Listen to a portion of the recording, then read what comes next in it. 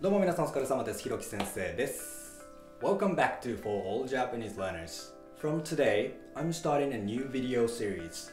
It's the best, easy to understand instructional video on Genki, the essential material for learning Japanese. Do you know why you're not satisfied with your Japanese? It's because you're not confident in the basics. If you can't speak up, you cannot improve. And that's why you opened this video, isn't it? I totally understand that feeling. When I started learning English, I couldn't speak up with confidence because I didn't have a basic knowledge in the language. And then I was afraid of making mistakes. So I studied a basic over and over.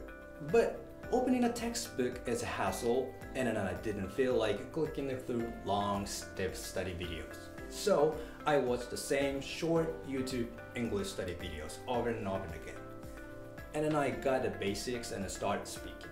So this time, I decided to explain Genki in an easy to understand way for everyone who has gone through the same experience. Basically, we're gonna learn one lesson in the one video. In the video, you will learn the grammatical structure and the sentence construction, polite and a casual expression, as well as different ways to say the word presented in the example sentences that are not in the textbook. Have you ever thought that the example sentences in the textbooks are not used in the real conversation? Don't you think so? I think so too. I wondered if there were any example sentences or expressions that were easier to understand. So in this video, the example sentences will be everyday ones that we Japanese commonly use to make them easier to understand. The example sentences are really the one that everyone will use it all the time, the one that you can learn today and start using right away. By using easy to understand examples and a word that link to your everyday life, you'll learn a lot more efficiently in this video because you stick in your memory and help you understand what you're learning. However, since a lot of other YouTubers teach the basic of Genki 1, so I'll start with Genki 2 in this video series. But of course, I do Genki 1 if requested, so if you have any requests or questions, let me know in the comment sections. So then, let's get started on the first lesson.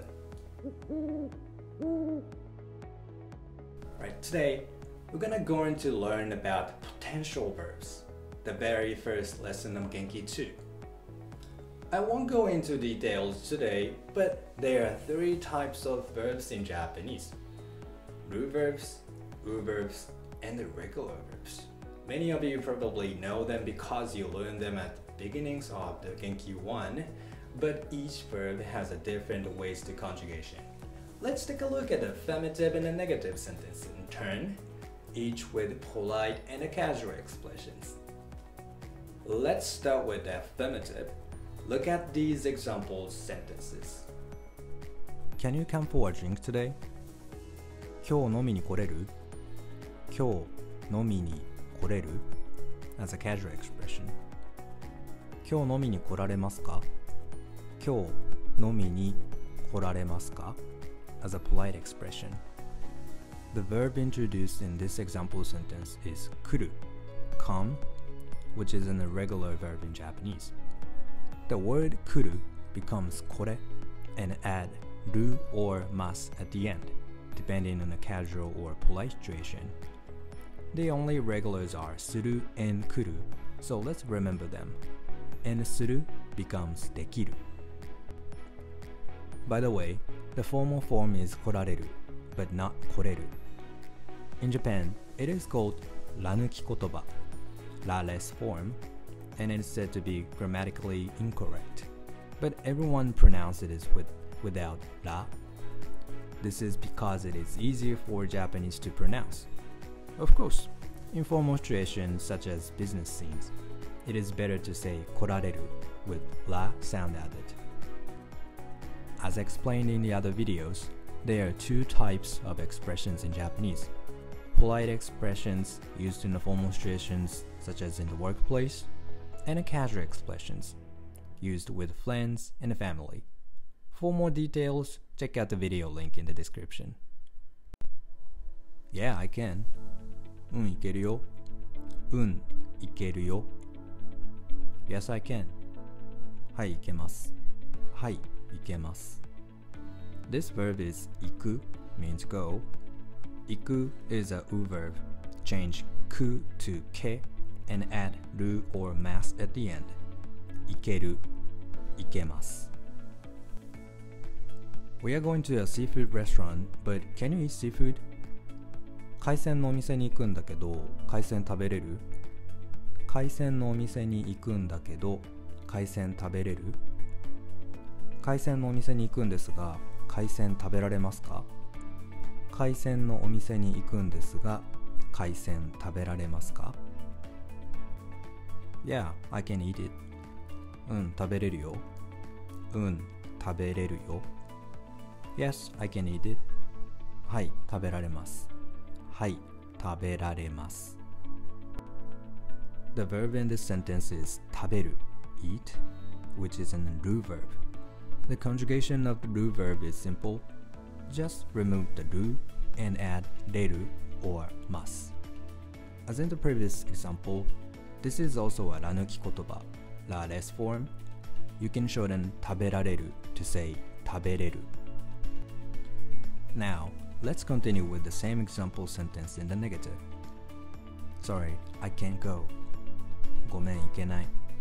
ごめん、行けない。すみません、行けないです。すみません、行けないです。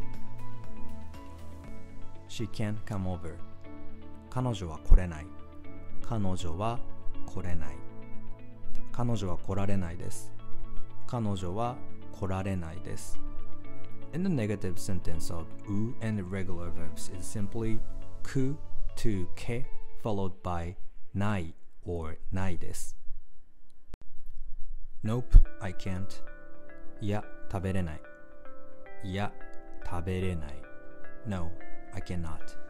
いいえ、食べられないです。いいえ、食べられないです。For the ru verb, simply remove the ru and then add れない or られないです。Now, in closing, here are the words that appeared in the example sentence introduced today and the different ways to say each of them. Verbs, ru verb, 食べる、食べれる、食べれない or 食べられない。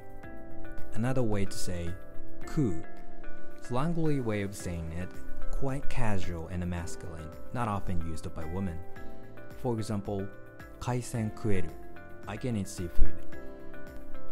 U verb 行く、行ける、行けない Another way to say 出る sometimes used to mean to join. 今日飲み会出れる equal 今日飲み会に参加できる Can you join us for a drink today? Regular verb 来る、来れる、来れない There's no special paraphrase for this one. Nouns 飲み a drink 飲み会 also called a drinking party. For example 飲み行く Wanna go for a drink? 海鮮 seafood シーフード魚介類 For example 魚介類大丈夫 Are you okay with the seafood? Today, we had a lesson on potential verbs.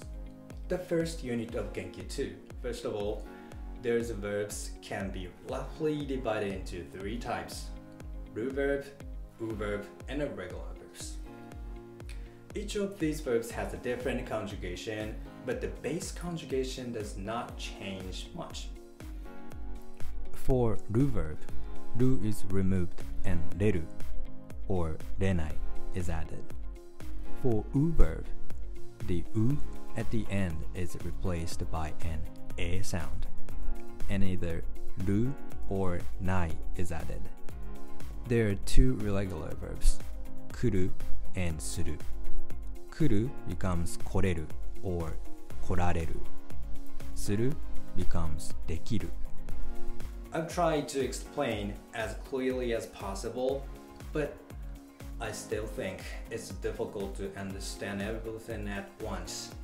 So, in that case, as I said at the beginning, please watch this video again and again and again to learn the basics.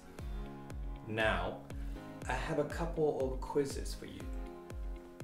I cannot get in the morning. I can drink sake, but I cannot drink vodka.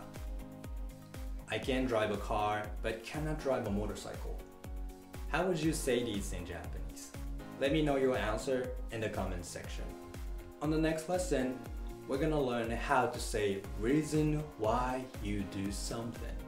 For example, how to say it's hot and thirsty, I want a beer.